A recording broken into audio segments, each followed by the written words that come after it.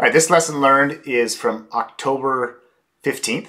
Still at Dead Cow for the High Sierra fly-in, and I was getting ready to fly back.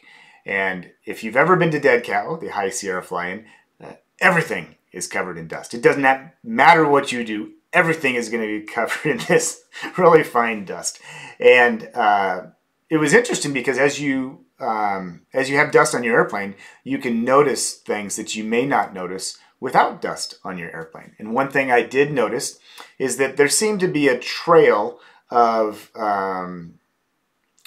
disturbed or muddy dust off of the left-hand fuel tank, off of the wing. And so with the dust, I'm noticing, hey, there must be a seal on this gas cap that's leaking a little bit, causing gas to run out. Just thought that was interesting that on a clean airplane, I probably would have never noticed that, right? The gas evaporates. You don't notice that telltale sign of a leaky gas cap. So the High Sierra fly-in dust helped me with my pre-flight check. It did not help me stay clean. It did not help me stay warm, but it did help me with my pre-flight. So, hey, something I noticed. Lesson learned.